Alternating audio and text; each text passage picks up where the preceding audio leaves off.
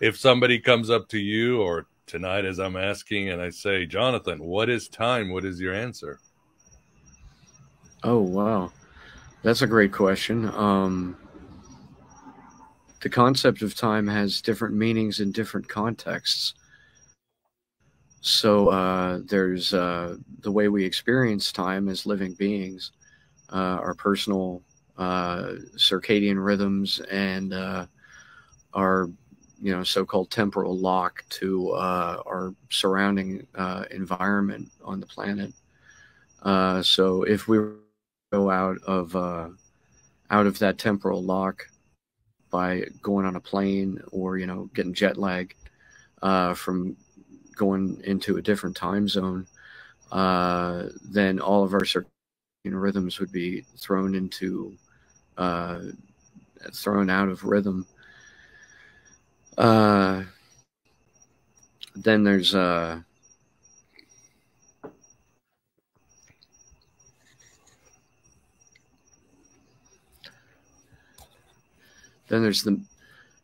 mental experiments with time travel that we can do, um, which are non uh, confined to necessarily even the reality in which we live.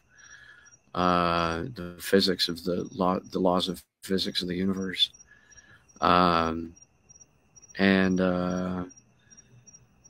in that context, time would be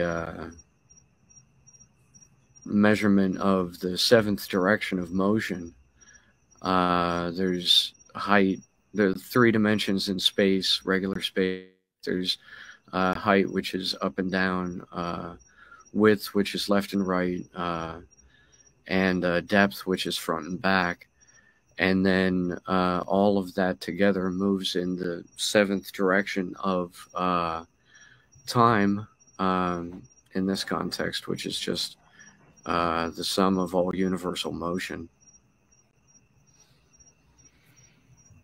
And of course, the way we experience time as living beings is very limited compared to how the universe would not necessarily experience time, but how the universe exists over time. Um, well, in physics, we've talked about it in terms of perception of time, jet lag, Mm-hmm. and that sort of thing. We've started to talk about a little bit in terms of the geometry of time. And the physics of time is that it is essentially a force because it is the measurement of motion, all motion in all directions at once. Uh, the sum of all of that, the so-called sum over histories, is the essentially the time dimension itself.